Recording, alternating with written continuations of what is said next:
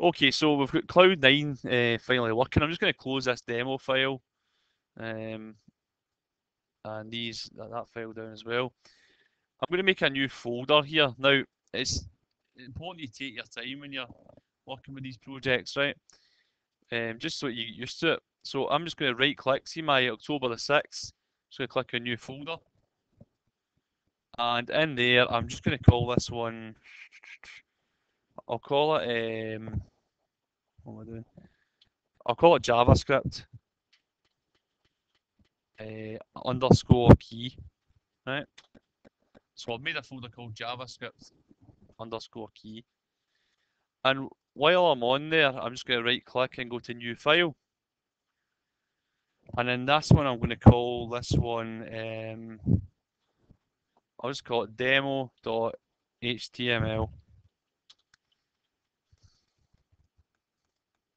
Okay, so I am only making this folder just to keep things organized because in this wee project example, we're going to have multiple files.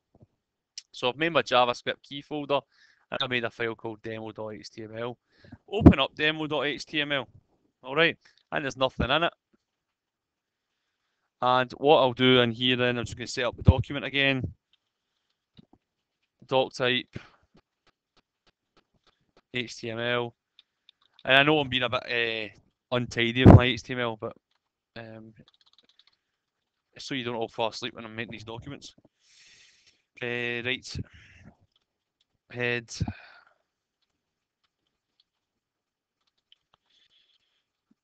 Title.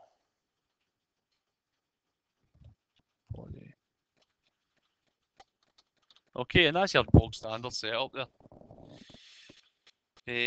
Right, okay. So in this example, I'm going to give it a title, and I'll just call it keypress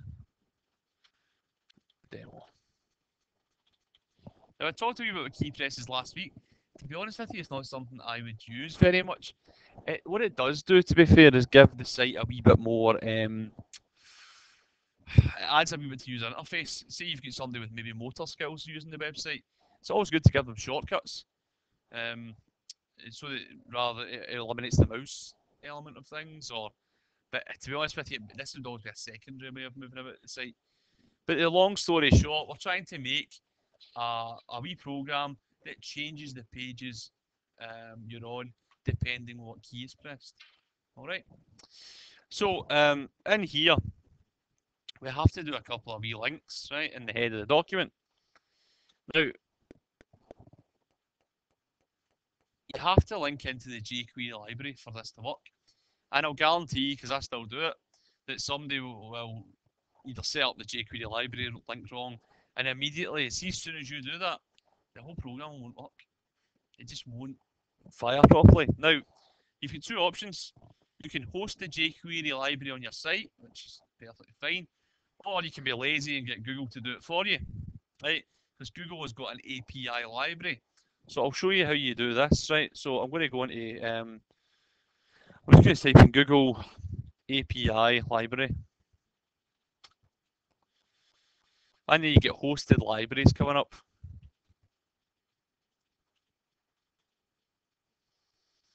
And you'll see there, you've got Angular, JS, blah, blah, Dojo, Hamster, jQuery. There we go. So, jQuery snippet. See that bit line of code there? That top line? Just copy it. And that is a link to the Google jQuery library. Go back into your code and paste it in. All right. Yeah, 3.1.1. That's the latest one. Okay. Now it's important that you put that in at the top of your script, because if you use jQuery and it can't see that, it'll give you an error saying it doesn't understand. All right. So stick that in as the first script you're bringing in. The second script you're bringing in is going to be one that we're going to write. All right. And I'm just going to say script type equals text slash JavaScript.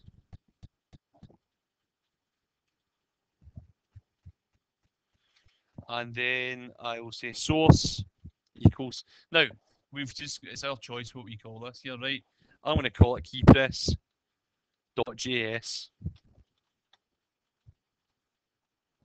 Okay. So that is us. We have made a link to two JavaScript files, right?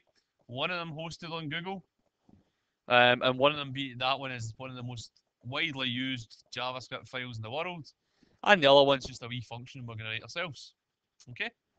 So the only thing I'm going to put in the body of this page is a wee paragraph just saying press S to go to the SQA site. Alright. A wee instruction for the user. And that's us finished with the HTML in this particular example, right? What I'm then going to do is go back to my JavaScript key folder, right click and go to new file. Now, this file is going to be called keypress.js.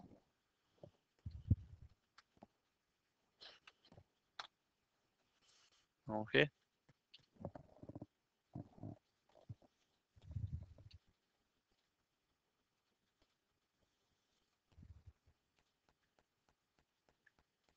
Now, the notation of jQuery is about to drive you absolutely potty, right?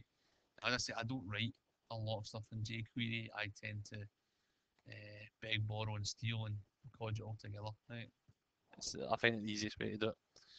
So I'm opening up this keypress file, which is ours, and this is where I could have probably started off a couple of easier things with jQuery, but it wouldn't have helped you learn the syntax any easier.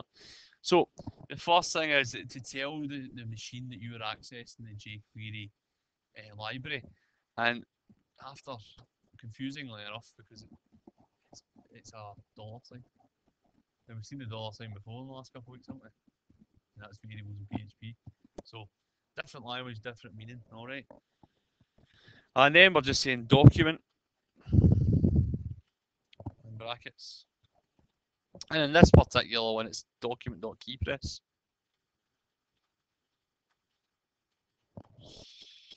Okay.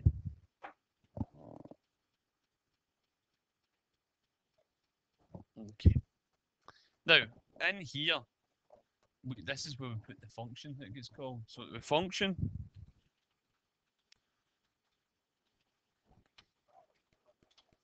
one. Oh, it's the closing one. That's right. Now, as you can see, we've got 1, 2. So we've left one bracket open, right? Which we'll close that at the end. So what has happened here is that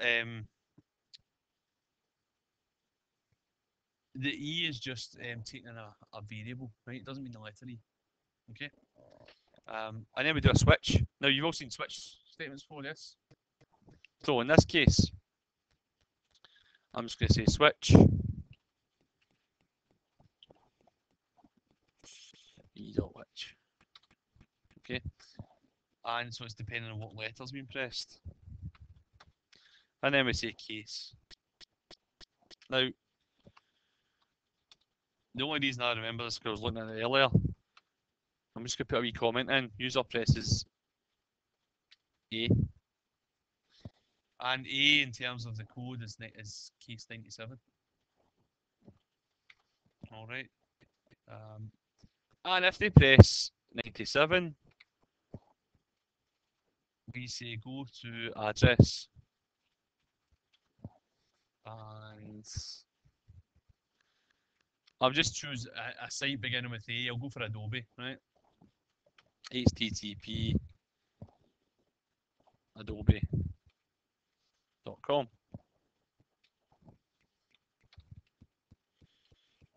Click. Okay.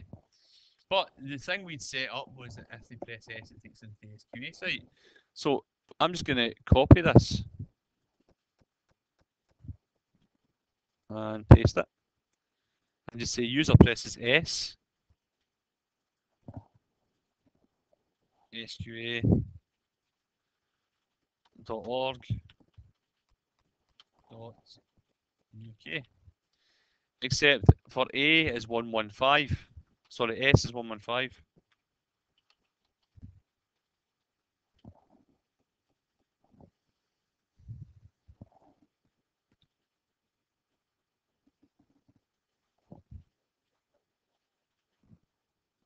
It's the computer code for the letter S.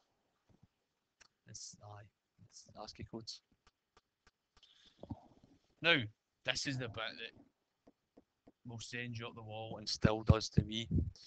We have to close this particular key press call.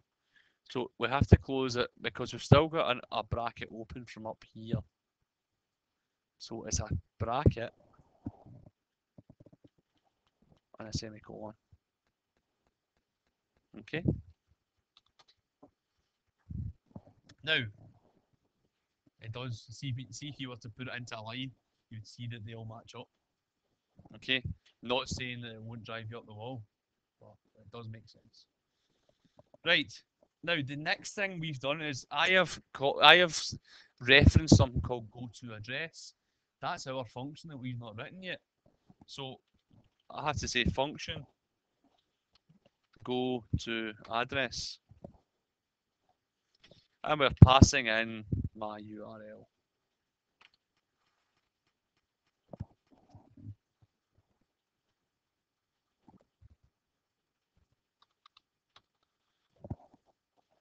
And in that, the code for changing the location window dot location dot replace my URL.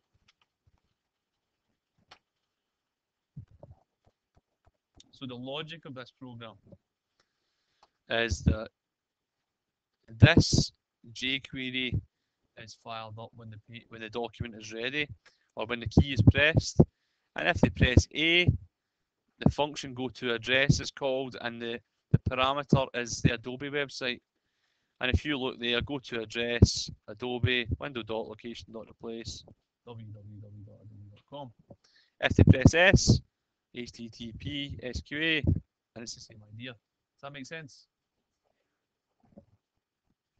It's not seeing what the dollar is because it's not linked up to the jQuery library yet.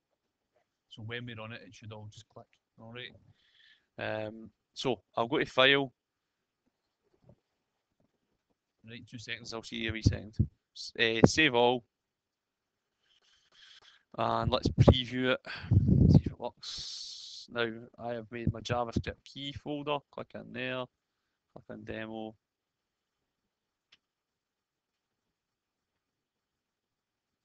Yeah.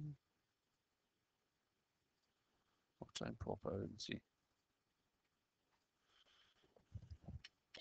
There you go. S takes you to the SQA site, and A should take you to the Adobe site. There you go. You'll need to pop it out of the browser window. All right. I don't know why it's doing that, but see there, that wee bit there's the pop out. So click on there to pop it out. JavaScript key. Click on demo. And there you go. That's key press navigation. All right.